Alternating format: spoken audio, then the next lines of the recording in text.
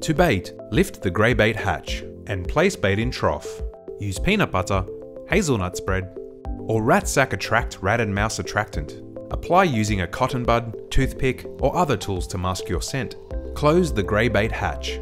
Place where signs of rodent activity are visible or along walls where mice travel. Place at 90 degrees, with bait closest to the wall.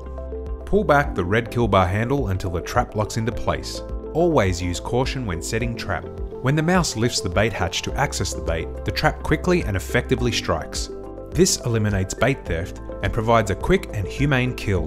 Once caught, hold the rear of the trap and slowly lift the red kill bar handle for a non-touch mouse disposal. Rebait and reuse trap as required.